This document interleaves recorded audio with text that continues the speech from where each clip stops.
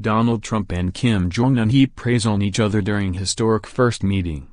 Donald Trump and Kim Jong heaped praise on one another during their historic first meeting.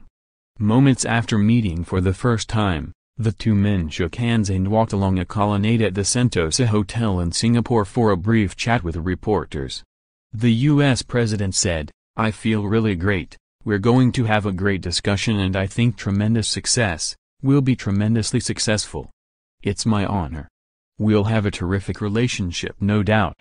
Speaking through his Korean translator, Kim replied, "The old prejudices and practices worked as obstacles on our way forward, but we've overcome all of them and we are here today." The two men will now spend at least 45 minutes together, with just their translators for company.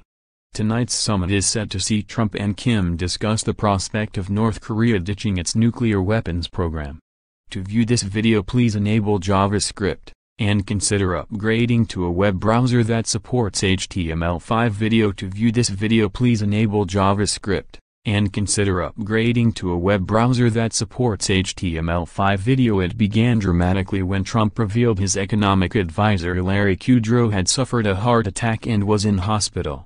The two men traded hair-raising insults as Kim tested missiles capable of reaching America's west coast last summer, with Trump warning he would respond with fire and fury like the world has never seen if provoked.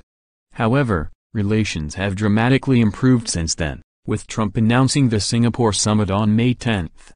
Just 2 weeks later, the president dramatically canceled the talks in an open letter to Kim, citing tremendous anger and hostility displayed towards the U.S. He was referring to comments made by senior North Korean Minister Cho Sun-hu that Mike Pence was stupid after he warned the rogue state could end up like Libya. Secretary of State Mike Pompeo added that North Korea had failed to respond to requests by the U.S. to discuss the logistics of the meeting.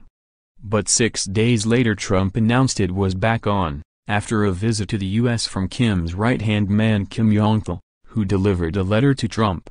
The president has warned that tonight's summit is unlikely to result in a dramatic shift in current North Korean policy, but hopes that by opening a dialogue the communist state can finally be welcomed in from the cold. Trump has even been tipped for the Nobel Peace Prize should his efforts succeed.